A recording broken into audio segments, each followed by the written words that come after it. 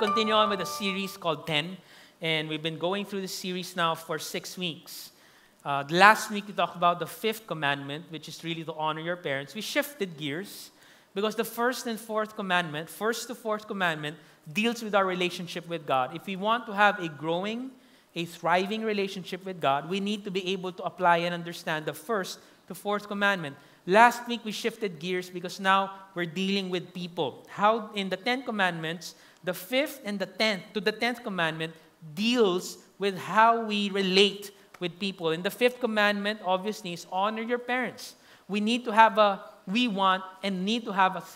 growing and thriving relationship with our families, and it cannot thrive if we don't understand and apply the principle of how we honor them as children. So we talked about that. Tonight we'll talk about, we all know this, murder. The sin and the crime of murder. It's interesting, when the Lord gave the 10 commandments, it wasn't a personal commandment.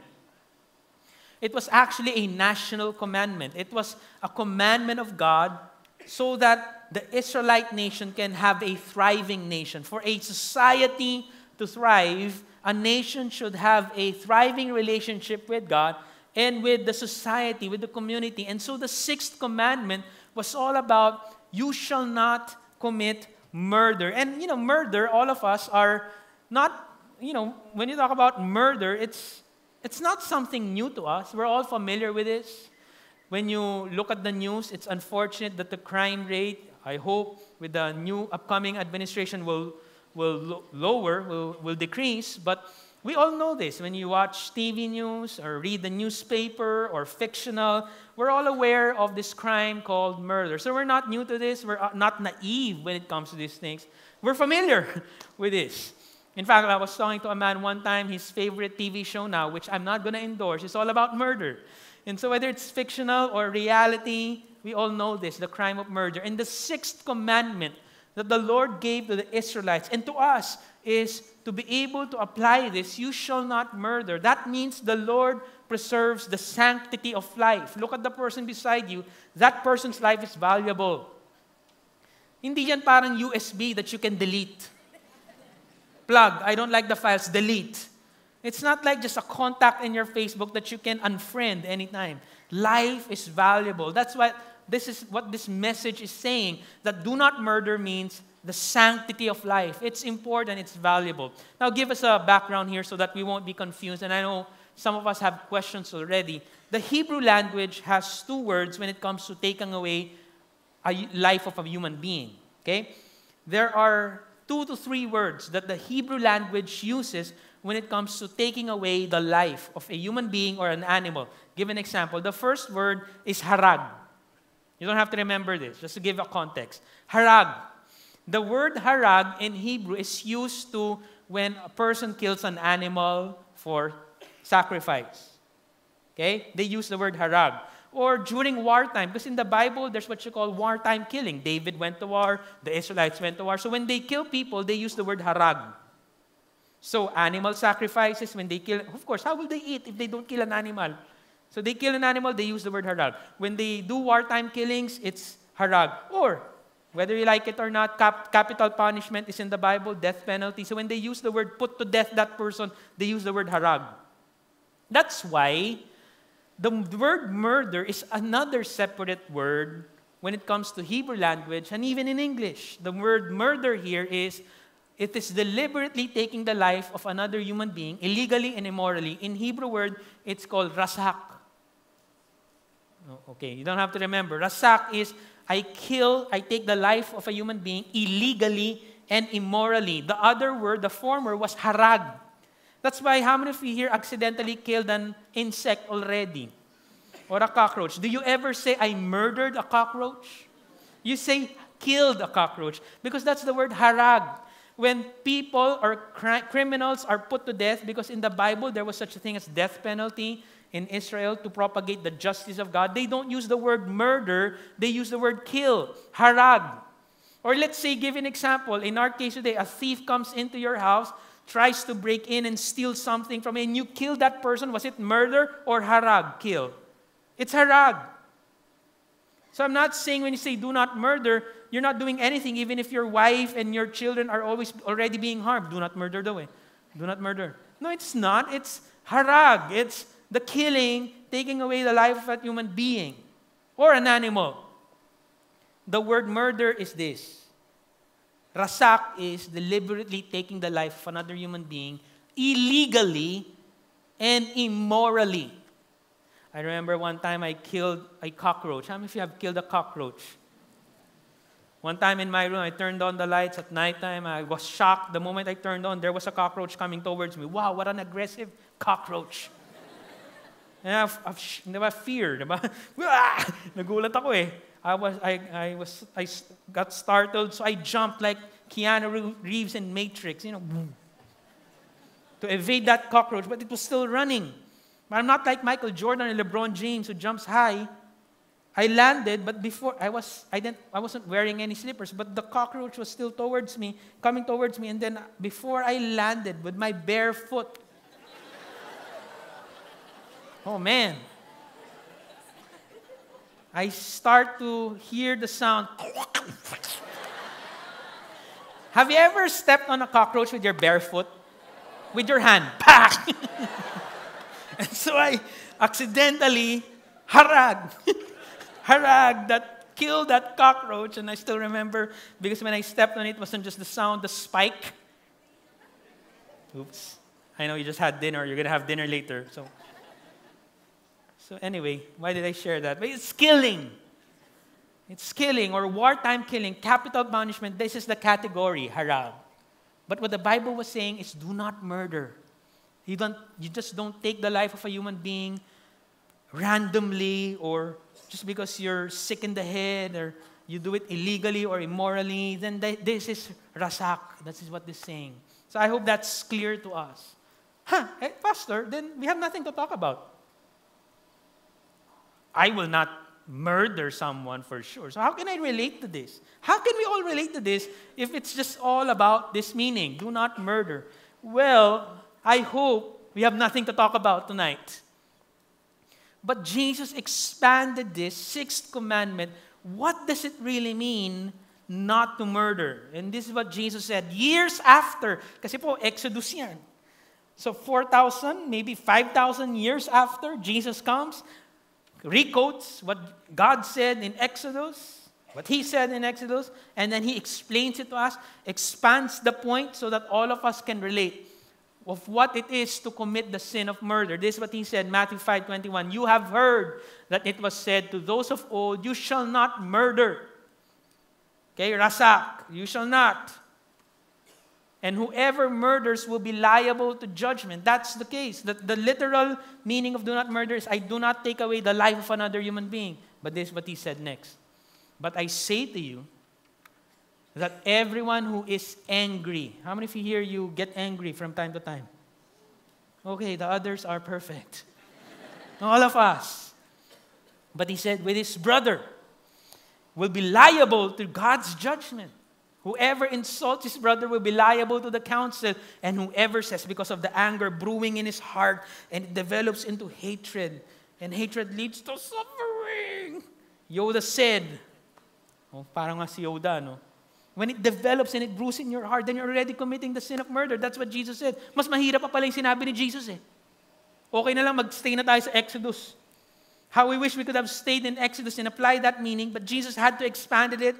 And He raised the standard that murder is not just literally taking the life of another human being. Murder is letting anger develop into hatred and brew in your heart, and you start to have bitterness, and you start imagining that person. You're starting imagining things like you're strangling that person. You're looking at the food, dinner, and then ini-imagine mo, sinasakal. How many of you did that already? You already imagine, then that's murder. That's what Jesus was saying. I don't have to literally kill that person, but if I have hatred, anger, and bitterness, when a person is bitter against another person, even if you go to Paris and they see the Eiffel Tower, instead of the Eiffel Tower they still see the face of that person. They're angry. Some of people who have been bitter for years. give you a balance here. It's okay to get angry. Hello. Hindi ka tao if you don't get angry, no? It's like if something happens, bad trip. Like if the Warriors lost, I mean, frustrating things happen in your office for sure. And sometimes children disobey you and you get angry. Someone cuts you, you're about to turn here in EN building and someone cuts you, siningitan ka pa sa gate, You get angry. So all of us as human beings, we get angry. But what Jesus is saying here is this.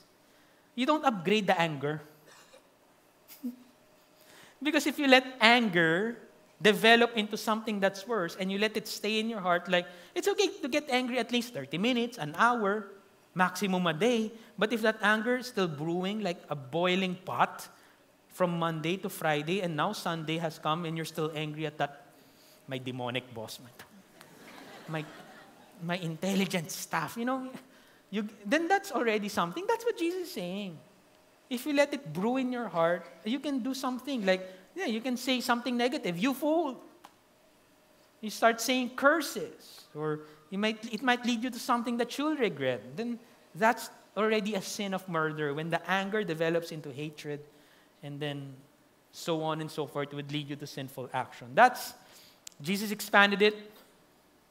And now when we understand what Jesus is teaching about do not murder, then all of us can relate. Then all of us, there's a big possibility that majority of us are actually murderers.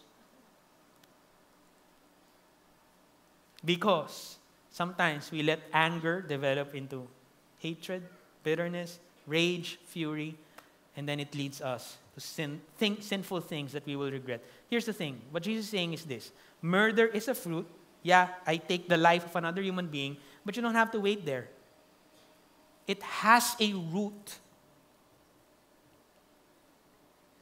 And if you allow those roots to grow in your heart and you're not doing anything about it, then you're already sinning against God. Mas mahirap pa pala yung sinabi ni Jesus. It's harder, but that's what it means now in our world today. Do not murder. So how do we apply the sixth commandment? How can we do this? I'm sure majority of us haven't taken the life of another human being by the grace of God. But how do we apply it in our hearts when we allow roots, things in our hearts to brew and boil? And you don't have to wait there. You can already do something here. Because it all starts in the heart. When you may say an adultery or an affair, it's not really the act of doing it with a person that you're not married to. But again, Jesus is going back. It's the heart. It all starts in the heart. It starts with the thought. Wala naman sa atin will say, I'm gonna commit adultery tomorrow morning. You plan it and put it in the calendar. You don't. Or some people will say, it just happened, Pastor. It didn't happen. What do you mean it just happened? Yeah, I mean like now you're in the room together. It just happened. I think you drove. And so, but there was already something that's brewing in the heart. So Jesus had to go back and make sure our hearts are okay, are fixed. Because that's where it all starts. So how do we apply this? We talk about the sin and the crime of murder. Number one, what Jesus is saying is to get rid. What are the things you need to get rid of so that we don't disobey and violate this sin and this crime of murder? Genesis chapter 4, verse 6 is the story of Cain. Kilala po naman natin si Cain, di ba? Cain and Abel, the two sons of Adam and Eve. And it's interesting, in Genesis 3, Adam and Eve sinned against God, and they were banished from the garden. Sin entered humankind. But the first consequence, one of the painful consequences when sin entered the world is this, the first murder. You know who the first murderer was? It was the son of Adam and Eve. So this is how destructive when we have a sinful heart.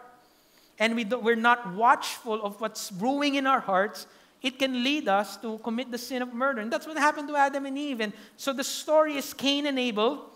The younger brother was favored by God because he gives great and the best offerings to God, and God is pleased. And Cain, the older brother, was kind of frustrated. We all get frustrated, right? Felt rejected. We all feel rejected. Because his offerings were substandard and the Lord wasn't accepting it. And so now he gets angry. different emotions now start to enter Cain's heart. Like what? Envy, jealousy. He feels rejected by God. And he starts comparing himself with his brother, and then his younger brother is better than him. Probably there is an insecurity there. Rejection, shame, and all those sorts. He allowed these things to enter into his heart before he kills and murders Abel. So, before, ito pa, wala pa yung murder scene. No murder has taken place yet in this verse, but the Lord was examining Cain. The Lord had to ask Cain, why are you angry? And why has your face fallen? Bitter people, you'll notice their countenance is different. You know, bitter people, sometimes they come here in church and they're welcome here to go to church. An usher greets them, good evening, with a smile. The bitter people will say, sino siya? Angry, the countenance is different. What God is saying, sir, why are you angry? I think that's a good question to ask from that. We need to pause. When we get frustrated at things and at people, when we get stressed at work, I think it's good to pause. Or when you're driving, because I'm sure you drive cars, someone cuts you. You better make sure you're controlled. Baka naman iniisip mo pa yung driver 1 week after. You might be thinking about that driver who cut you 1 week after, and then God was saying, why are you angry? It's good to ask from time to examine our hearts. O nga no, God, why are you hot-headed today? Mom, what's wrong? Sometimes you need to process it and really find out why do I have bitterness? Why do I have anger? And so God was examining him. God is a very practical God. In verse 7, if you do well, God is saying, if you do well, will you not be accepted? If you give the best offerings, then will you not be accepted? And if you do not, sin is crouching at the door. It's desire for you, but you must rule over it. Alam mo, sabi ni Lord, dito na at this time, God is telling Cain, bro, this hatred is growing exponentially in your heart. You already have a bitterness against your brother. And listen, sin is crouching at the door. It's like a snake. Not the cockroach, but the snake that's crawling, coming towards you now. It's going to eat you alive. It's going to consume you if you allow these things to grow. So he's already, so kaya nga si Cain, it just didn't happen na pagtripan lang niya sarap patayin to. Cain didn't do that. No, there was a process. There was something that's growing in his heart. He did not do something about it. That snake called sin was already crawling. He should have cut off its head and kick it out. He didn't do anything about it. And how many of us are like that? We allow this rage, this bitterness to grow in our hearts until we get to have heart attack. Until we get stressed, and I think until the time we can't sleep anymore. That's why, how do we apply this? We get rid. By the grace of God, we can get rid of this. You ever watch Lord of the Rings? One of my favorite characters, Gollum. He was so consumed by the ring. My precious, I'm not He talks to himself, I'm gonna kill. I hope I don't look like him. I just sound like him. He was so consumed with this ring, and a lot of us are like that when we allow the root of murder to grow in our hearts. My precious. Sarap sa kaling. Papatay. We get so consumed with hate and anger. Get rid. Get rid. What God is saying, alam mo sabi ni Lord dito, if you do not do well, your sacrifice will not be accepted if you do well. What God is saying in short, look to me. You're angry, then look to me. Present your case to me. Why do you have to kim? And the problem with us, we make kim, right? We keep it. We suppress it. No, God is there as a perfect judge. Why not pour it out? You know, when I get frustrated at my friends, even with my wife at times, she's not here. And when she's frustrated at me, sometimes, Lord, I'm tired. Hindi naman kunin mo siya, change your heart. change me. And so why not do that? Present your case before God. I'm sure He will help you. Instead of keeping it until it's affecting your health and it's affecting all your spiritual relationship with God. Remember this cartoon, Lucy and Linus, Peanut, you know that? Charlie Brown. One time, the younger brother, Linus, closer to the TV, was watching in the living room, and then Lucy enters the living room, and then Lucy said, "Change the channel, I want my channel," being the older sister. And then Linus said, "Hey, what makes you think you can just come here and tell me what to do?" And you know, sabi ni Lucy, di ba? Nilagay niya she made the gesture, spoke to Linus in front of Linus and said, "You see these fingers? These fingers, individually, they're nothing. But when I curl them together like this, into a single fist, they form a weapon that is terrible to behold." Of course, the younger brother was bullied and said, "Okay, then what channel do you want?" He walks out of the living room, and then Linus looks at his hands. "Why can't you get organized like that?" Sometimes that's a bully. But Lucy just got angry and loses her patience when things don't get and fall into place. And we need to watch out for that. Get rid of these emotions. Get rid of these things. Ephesians 4:31, "Let all bitterness and wrath and anger and clamor and slander be put away from you, along with all malice." What's bitterness? It's an upgraded anger. All of us get angry. Righteous indignation. Did Jesus get angry when He was a human being? Yes, He did. Remember, He turned the tables in the temple. But He didn't upgrade the anger. It was still a controlled anger. If He was God and He lost His patience, He could have sent thunder and lightning to these people and they're all dead. When He was suffering on the cross, was there anger? No, there wasn't anger. Kaya nga nag-pray siya, "Father, forgive them, for they do not know what they're doing." So Jesus gets angry, emotional when he was a human being for sure, but it was a controlled anger, and it's all rooted from His love for God and love for people. So here's the thing. We can all get angry at times. You can get angry this week for sure. But make sure it doesn't get upgraded into bitterness, into wrath, and you become like a lion. You know what a wrath is? You know what wrath? It's like fury. Sabi ng theologian, one theologian said, wrath, anger, and bitterness, it's like an intoxicating alcohol. Intoxicating wine, it brooms. So we got to be careful with that. I was talking to someone here in church. I did a memorial service 2 weeks ago, and I was talking to someone, a lady who attended the service, and I just asked her, she's a widow. And then I asked her, because what happened to her, the reason why she became a widow 1.5 years ago is because tragic death, her husband was beside her in the car and was shot dead. It's called murder. That was murder.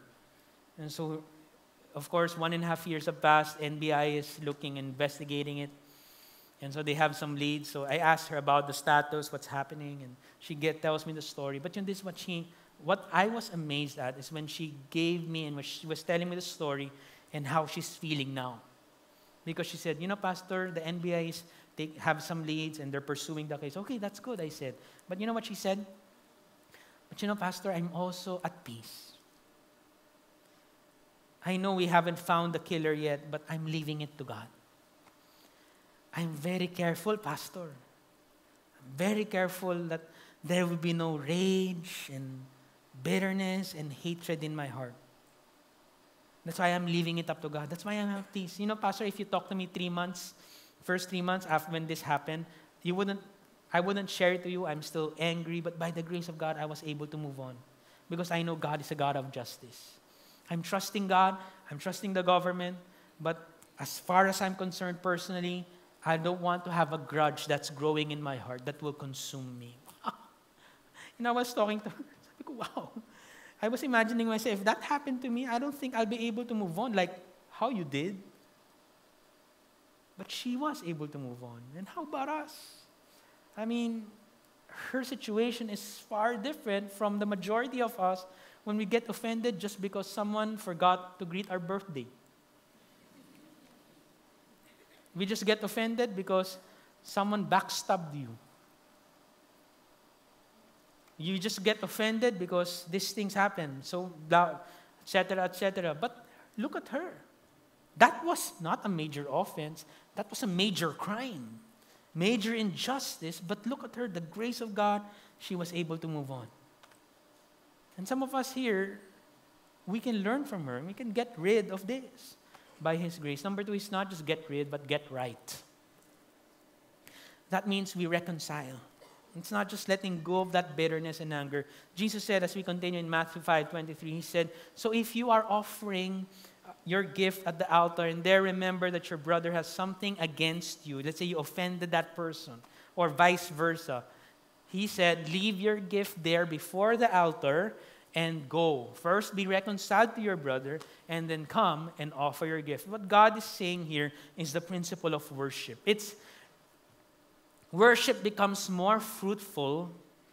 Drawing near to God becomes more fruitful if we know we've been reconciled to the people we've hated or the people who hated us. I think mas gumagaan. The load becomes lighter on our shoulders when we know we've forgiven those people and we've experienced reconciliation with the people we offended or the people who offended us. That's what God is saying. It's not like you're not welcome in church. No, you can come to church, but sometimes it's hard while you're looking at the PowerPoint and singing and praising to God. You still get reminded of that person you offended. I'm sure that happens. It bothers you. It's distracting. It's true. But Jesus is saying it will benefit you more. Worship becomes more meaningful and fruitful when we're able to release forgiveness and offer reconciliation to the brother or to the sister that we've offended, and vice versa. I've offended a lot of people, unfortunately. The last 35 years, people already offended me.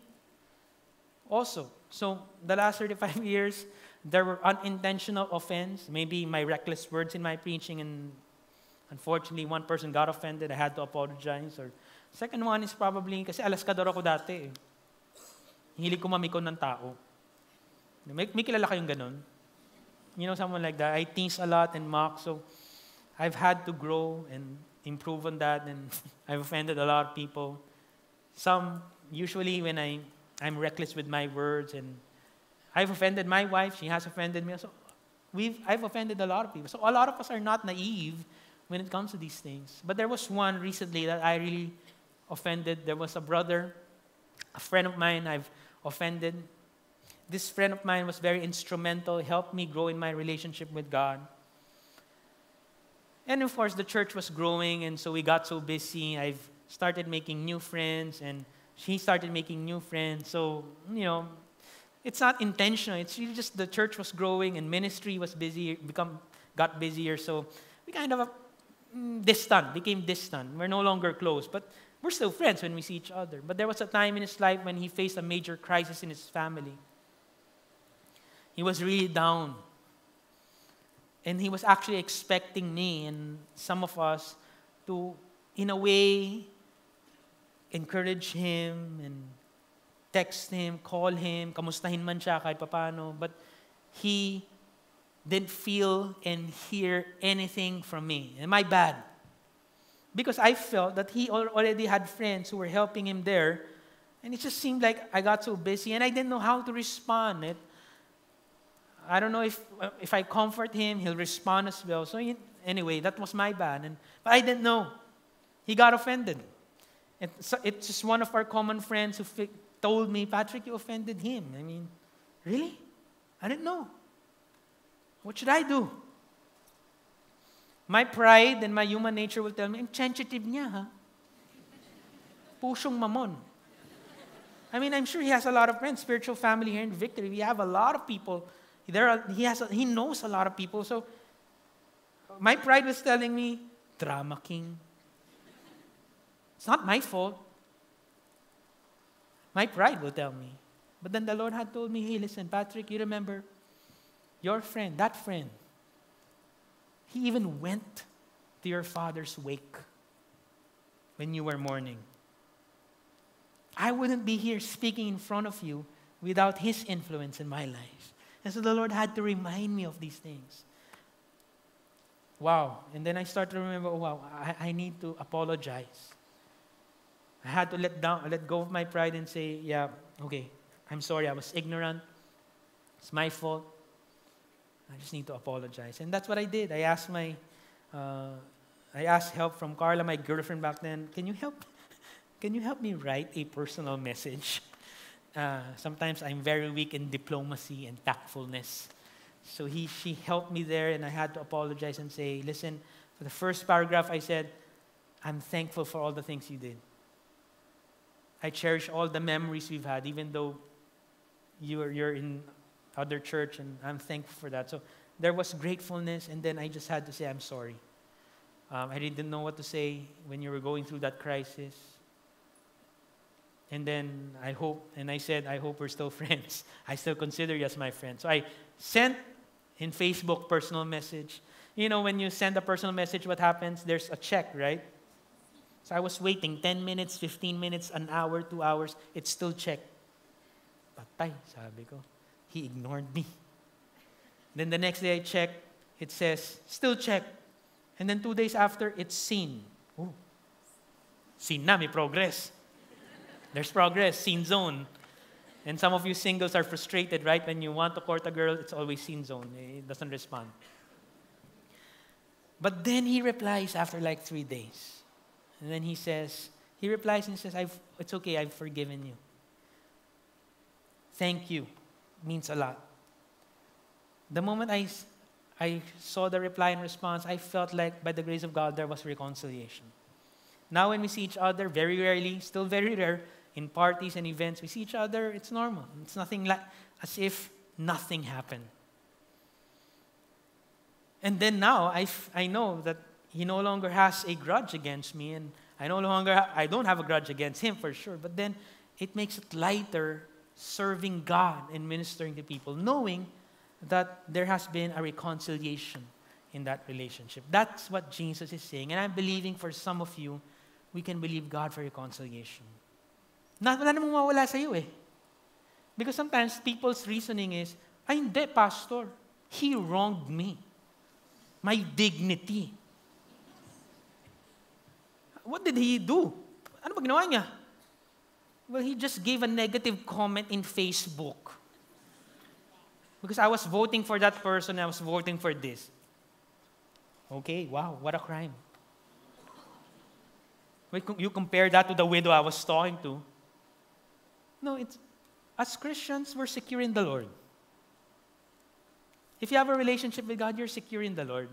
Wala namang mawala eh. Your identity will not be devalued. Your significance is high because you have a relationship with Jesus. So what's at stake when you seek reconciliation? Now, you already asked for forgiveness and the person is still mad, that's fine. No problem. It's no longer your problem. That means you followed God already. That's what it means to get right, so that we will not commit the sin of murder. And we can't do get rid, and we cannot do getting right with the people if we don't get redeemed. Because at the end of the day, it's the power of God that will enable you to be able to do the things you need to do. Titus 2:11, it says, for the grace of God has appeared, bringing salvation for all people. It's the grace of God.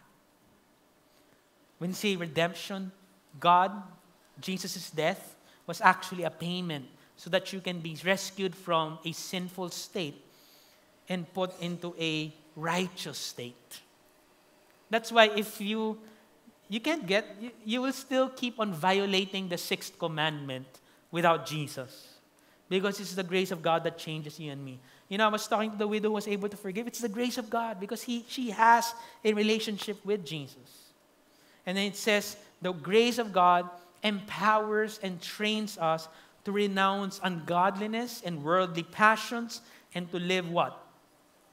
Self-controlled lives. So when there's anger, you can control it. upright and godly lives in this present age, waiting for our blessed hope, the appearing of the glory of our great God and Savior Jesus Christ, who gave himself for us to what? To redeem us from all sin and lawlessness and purify us for his possession, who are zealous for good works. Wow. It's the grace of God. You know the difference between other religions and Christianity? Other religions are moralistic. You do this, you do that. You pray X number of times a day and forgive. You can't do that. Moralism will always push us to failure. You know what will push us to success? It's the grace of God. He changes you, not the outward first, the inside, the heart. Fixes that, it will translate gradually into the externals. That's what it means for us to apply this sixth commandment. You get rid of the bitterness, you seek reconciliation, you get right, but it can only happen when you get right with God. And you have Jesus in your life who will fix your heart. I'm going to end with this story. And a few years ago, I'm sure you're familiar with this. A girl lost her temper one time in an LRT station. She felt she was mistreated by the guard. That's the context. And so she lost her patience, she lost her temper. She started speaking insults to the guard and raising her voice and arguing with the guard. This is what you did to me, with anger brewing and the impatience was there. Little did she know that there was a video. Someone was actually videoing her of how she treated the guard. And little did she know that after a few minutes, an hour, the video was uploaded in the internet, became viral. So from that anger and her failure of losing her temper, she was bullied in the internet. A lot of netizens and reacted, gave her hate comments and tweeted her and all those personal things. They started bashing, saying negative words against her. And you know what I'm talking about? She's the I'm a liar. I'm a liar video. And she didn't know what to do. There was tons of rejection. Wow, I'm a failure. How can I continue? She was about to graduate, but she was discouraged. She talked to her dad. She was crying. I made a mistake. But ganito ba yung kabayaran? Can I still live here in the Philippines? She was afraid already. And then one time she was browsing all the tweets, all the hate comments, a lot of hate comments. Probably some of you gave those hate comments. I hope not. Man. But while she was browsing through those tweets, she saw one tweet that said, "It's okay. It's not the end of the world. I'm praying for you." Of all the many hate comments that she received, there was two encouraging comments, and those people still extended grace. Yes, she got angry, she got bitter, but someone extended grace. When that person extended grace, it totally changed her heart. In fact, she was able to connect, and that person invited her to a Christian church. When she attended the Christian church, she was just crying and crying and crying. Because in spite of her failure, in spite of her mistake, and in spite of all the rejection and the hate comments that she received from people, there was a community that was willing to accept. In fact, this is how she described it. When she entered that congregation, she felt safe. She felt secure. And then she surrenders her life to Jesus. You know, she got redeemed by Jesus. She got saved by Jesus. Because of one person who extended grace, acceptance, and love to her. In fact, she shares her testimony in 700 Club, and one interviewer said, "What will you say now to that security guard and the person who showed that video?" Well, of course, she was apologetic to the security guard, but she said, also is I want to say thank you to the Lord for allowing this situation. Because if not in this situation, I will not have gotten to know Him. And because of a Christian who showed grace to her, from I'm a liar, now I'm a living for Jesus. She's living for Jesus. She's a disciple and she keeps on sharing her testimony to people. Isn't God good? I mean, He can turn around things. God's good. In fact, think about your lives. How many times did you get mad? Did you get angry? And God was still there and turning things around. That's why, alam mo, let's be careful whenever we see things in the internet where, I'm sure there were people already, you know what I'm talking about, who got mad at the MMDA and someone who got mad at the driver, and we start giving hate comments. Ay nako, go to hell. No, don't say that. You'll never know who you will encounter in church. Probably next week, that guy will be there beside you. What will you do? Praise the Lord. Last week lang, binigay mong negative comment. My point is this, let us be careful in giving judgments to people. We always extend grace and love and mercy to people, just like what Jesus did to us. Amen? And we can turn things around, but because of His grace, and He will use us. Are you thankful for the grace of God? Amen? Give God praise. I mean, wow. Let's all stand. Think about my life, of all the many mistakes I've made. How many people have imagined murdering? Got angry a lot of times. I raised my voice. I've said negative words before, and I got angry. But I'm thankful because of the grace of God. I can let go of these things and just make me into a new creation. That's my prayer for us. The Lord will make you into a new creation, always. I know we fail. We fail from time to time. My encouragement, for I'm not here to judge you and put you down. I'm here to inspire you. Listen, friends, it's the grace of God. Some of you have bitterness and anger against someone. Some of you are still mad at your ex-boyfriend, I'm sure. Ex-girlfriend. At your parents. At your friends. At your business partners. Let us move on. And we can only move on by the grace of God. Lord, I pray that this word will ring in our hearts this week. Replace our hearts from a heart that's pride, a heart that's always angry, a heart that's bitter, sometimes a heart that's unforgiving. Replace it with a heart that's willing to extend grace. Replace it with a heart that's willing to forgive. Replace it to a heart that's willing to let go and trust you that you're the one who will repay.